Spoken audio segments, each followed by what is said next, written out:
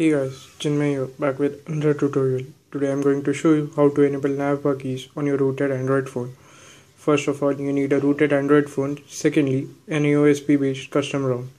So let's start. In some of your custom ROMs, you might go to settings, interface, and here you might see an option to enable navbar. But unfortunately, I'm on Cyanogen Mod 11 and it doesn't support that feature. So we'll go by the old method, that's installing the root explorer. And once you have installed the root explorer, scroll down till you see system. Here it is. Then go to, and you will see the file called build.prop. Just hold and open in text editor.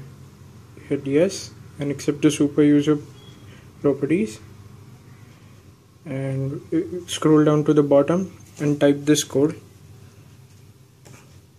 QEMU.hw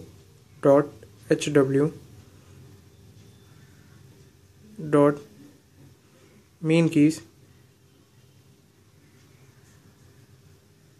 equals to 0. As you can see, there must not be any spaces or any unnecessary icons, special characters in it. So once done, hit option, save and exit, and now simply reboot your phone.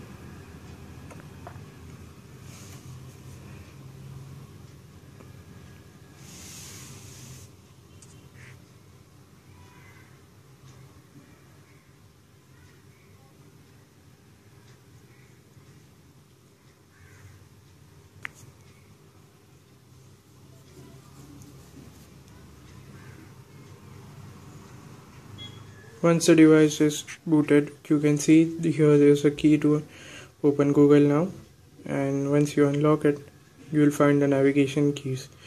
One thing I must say is the navigation keys on my phone are different because I have already modified them. If you want to know how to modify these keys, please hit the link in the description. I have a tutorial for that too. And that's all for today, guys. If you like this video, hit the like button and don't forget to mention your queries in the comment section below. Also subscribe for more videos. Thank you guys. I'll see you next time with another tutorial.